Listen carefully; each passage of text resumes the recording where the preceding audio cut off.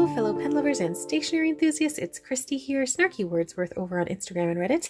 And today I have another unboxing for everybody out there. So this item came from Endless Pen's big Black Friday VIP sale. And I'm really excited about one of the items in here. It's been on my wanted fountain pens list for ages. I just kept on getting sort of distracted by other pens or whatever, but I'm super glad that I held off because I managed to get this for an incredible price. Really excited about that. So anyway, I'm going to go ahead and open this guy up and hopefully you will enjoy.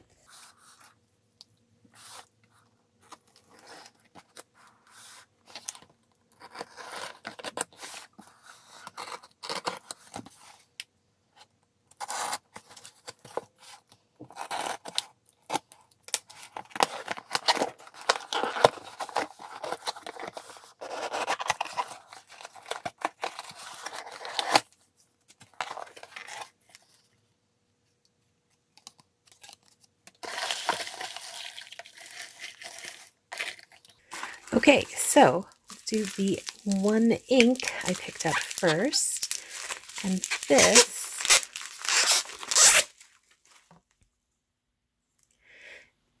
is Robert Oster's Muddy Bucket. So I am really getting into these sort of yellowy browns lately, and I'm really excited to try this one out. It's been on my list again for a while, but very excited to give it a try. Aha. Now, this is the item I was talking about. This is what I've been looking forward to trying. And if you're familiar with the packaging, you probably already know what it is. Or if you read the title for this video, who am I kidding?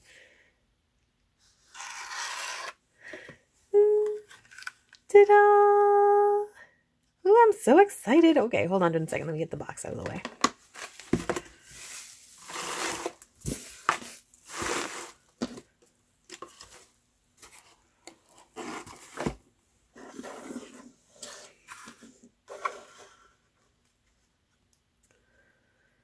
So here it is, the Travelers Company Brass Fountain Pen. I really love brass pens, like a whole lot. And I'd been wanting this one. I don't know, I just never picked it up. Like I said, kept getting distracted by like other pens, and this just stayed on my list and just kept getting transferred over and over and over again. But it's finally here and it's mine. I got this thing for somewhere around $30-something with all of the different discounts.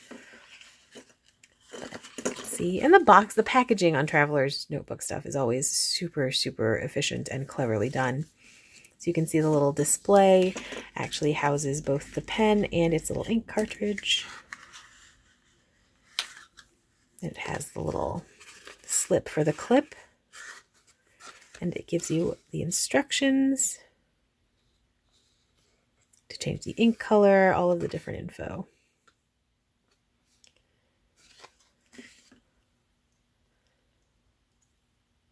But look, I love pocket pens. One, you guys all know that. But I really do love brass pens. And I'll bring out my Kaweco Brass just so you can sort of see comparatively how they size up and whatnot. But can you see it? Travelers Company, made in Japan. And of course, like the finial has the little, I guess like a cord or lanyard hook. I'm not doing that, but if you wanted to, you absolutely could. It's got the clip that's on there too. It's just sort of like a snap. Ooh, it's very satisfying snap too. Right? I love it. And then you just post. And it's got a nice weight to it. It feels much lighter than my Kaweco Brass, but I'm not sure about that. So I'll double check on the specs in a moment.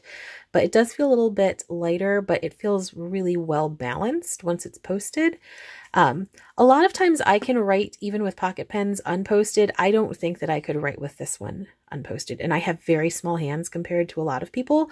So just extra information if you also tend to write with tiny pens unposted. This one's a little rough. I could probably do it, but it would not be comfortable, and certainly not for like long letters or whatnot. But let's take a look at the nib. So it's got Traveler's Company right on there. And then it does say that this is a fine.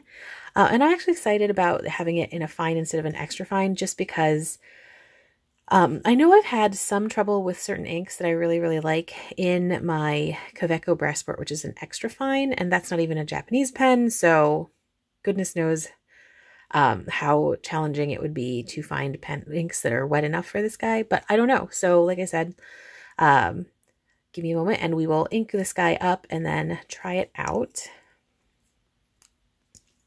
Yeah, and it does come with one international short cartridge. But yeah, there she is. Oh, she's just awesome. Let me zoom in a little bit. Okay, so you can see she is a really beautiful pen, like really, really gorgeous. And I can't wait to see her kind of patina up. But now I want to go ahead and ink her up, and then I'm going to give you some of the specs and sort of give a little bit comparison between this and the Kaweco Brass. Okay, I'll be right back. Okay, I am back, and now I have some stats for you. So, of course, the Traveler's Company fountain pen is made of brass. It is about 102.2 millimeters when it's closed, and then it's about 142.8 millimeters once it's been posted. All in all, it weighs about 27 grams, and this one does use the standard short international cartridges. If those stats sounded vaguely familiar, it is because they are almost the same as the stats that you get for the Kaweco Brass Sport. Kaweco Brass Sport, also made of brass. It is about 108 millimeters, so it's a bit longer when it's closed, and you can see the main difference would be that little lanyard clip at the end, but you can see that that it is definitely a little tiny bit shorter. The Kaweco Brass is also 134 millimeters once it's posted, so not quite as long, and we'll do that in just a second. The big difference, though, comes in the weight. The Kaweco Brass is about 48 grams altogether. So if you've ever tried the Kaweco Brass and felt like, oh, this is a little bit too heavy to be comfortable in my hand, then the Traveler's Company fountain pen might be a little bit easier to carry because it does have like a significant weight difference between the two. So just keep that in mind. The Traveler's Company pen, definitely significantly lighter and a little tiny bit smaller when it's closed, but when they're posted,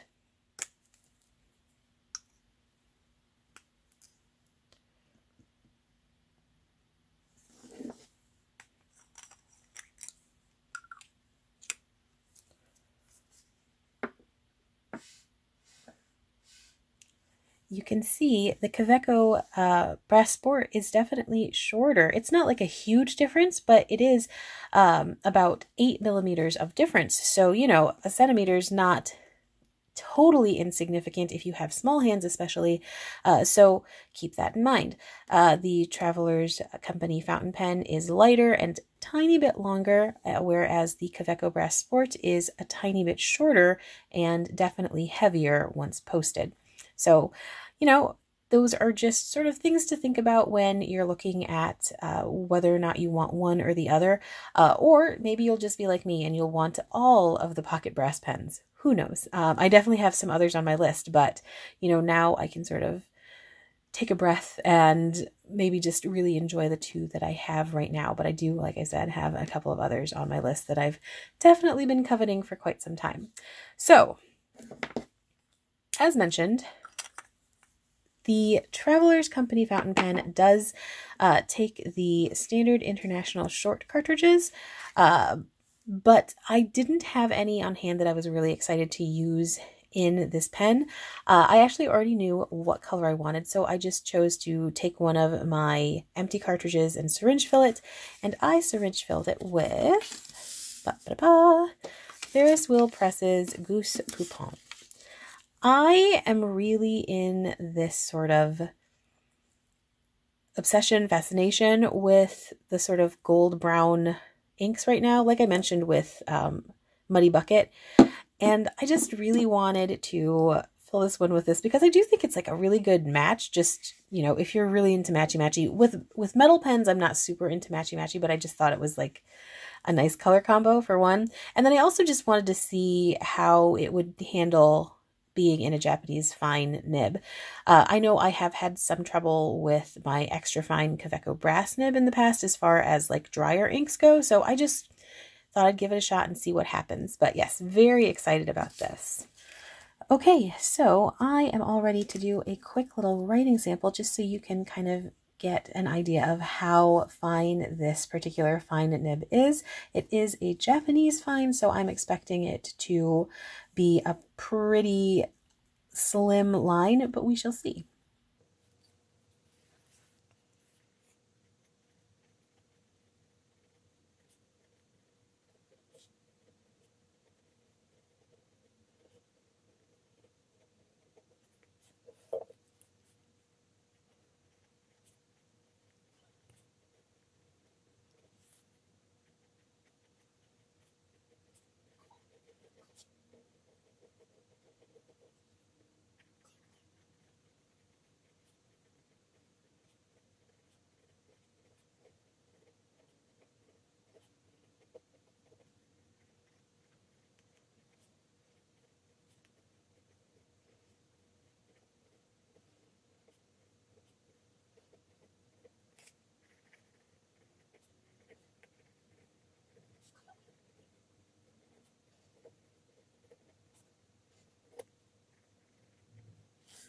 So you can see that the line is quite fine, but it was very, very smooth, actually smoother than I was expecting. And it's really, really very comfortable to hold in the hand while writing. Like for a pocket pen, it's just very, very easy to use. You know, I don't think even if you have a much larger hand that this would be a pen that would be uncomfortable even for longer writing sessions.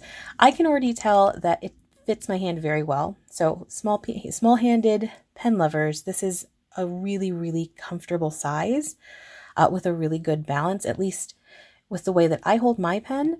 But I do think you can see there's like a fair amount of pen that doesn't rest on my hand, and it doesn't feel heavy at all. It doesn't feel back heavy. It's just really, really nicely done. Sorry, it's sort of blurring out there.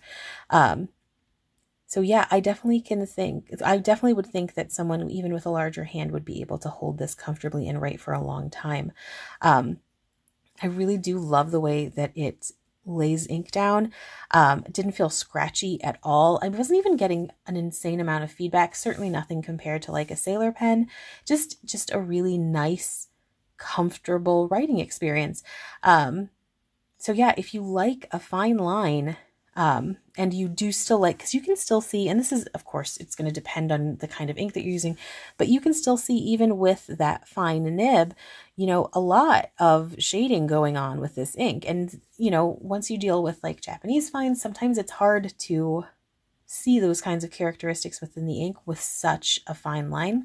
So yeah, really excited about this. Really, really excited.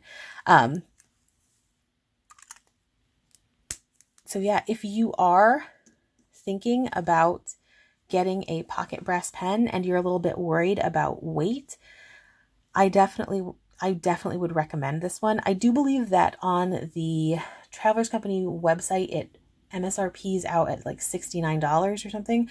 But like I mentioned, on the sale that I found mine at, I got it for less than 40. It was somewhere around 35 or so. So you can definitely find really good deals on it. And not just at Endless Pens, but any number of the reputable companies that a lot of us will usually shop at.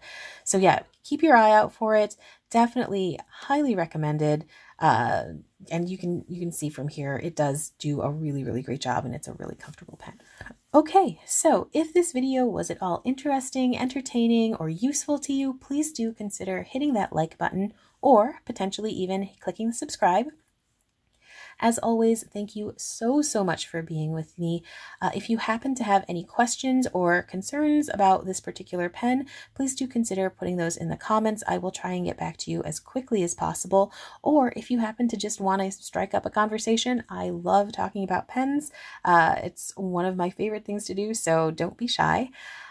So with that, if you are still with me at the end of this video, you are everything that is awesome, and hopefully I will see you next time. Bye-bye!